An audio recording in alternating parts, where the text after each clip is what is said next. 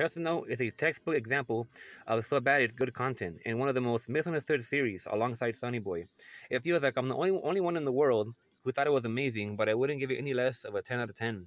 It has permanently scarred me forever, and how horrifying it is, but it was merciful. Nearly every episode I was crying from laughter. This is a series that is going to break you. It feels like they made the animation terrible on purpose to make it funnier. I could write a book about all the animation errors and awkward execution in the series, and yet it became the most enjoyable series of the season for me, other than Sunny Boy. One problem with this series is that it was ignorantly treated unfairly. Many viewers were going by word of mouse scores of all things. A few seconds of the first episode, or by an image or a short clip, then they would instantly give it a 1 out of 10 and bash it. I saw viewers do this. It's fine if they hated it, but Tessa Note deserves a chance. Tessa Note feels to me like the beginning of something I mostly don't want to start in anime. CGI 2D mixing in anime has been a mistake overall, though eventually it might get a little better as the technology improves, and every now and then a hit comes out using it. Animation aside, Tessa Note is very good with solid writing overall. Without the awful animation, it is still hilarious. Tesla is one of the most interesting people to have ever lived, and governments made sure to seize all his work and hide it from the public.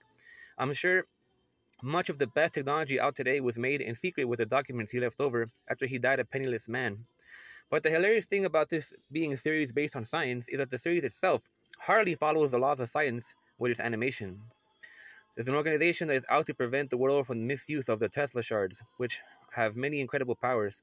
Botan is a ninja that was raised as a weapon, but for whatever reason can't kill at first. She cares for life as far as willingly giving up her life and disobeying orders to do so.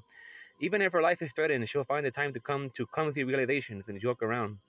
She is very durable, seeing as though Elmo's rhino fists don't seem to do any damage to her. She has a clever perception and is as cute as a button.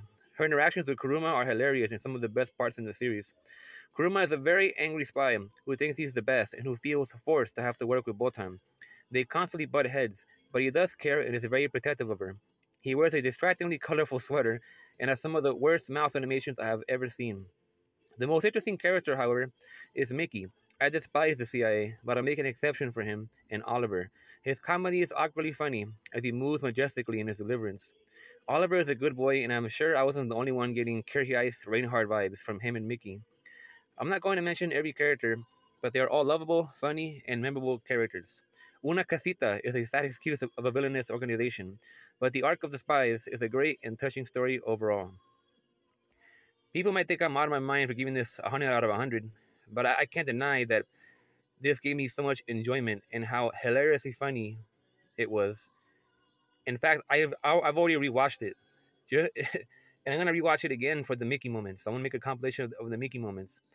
All our fond memories of screaming out in laughter from awkward whistling scenes, Una Casita jokes, Mickey's fabulous personality, awkward scene transitions, frozen frames, choppy frames, awful dog growling, soundless explosions, off-timing sound effects, shape-shifting off-model animation, non-existent and confusing fighting choreography, characters getting roasted, characters relaxing casually while on fire, Oliver sniping drones from a high-speed raft, homicidal priest, constant misspelling of words, Clado people in the background, the camera constantly zooming into the sun during important scenes, lifeless movements, floating people, thrones that look like urinals, PlayStation 1 tier cutscenes, long still frame shots with audio around them, and the worst AI fight I've ever seen, and that awful circus song that keeps playing even during tense moments.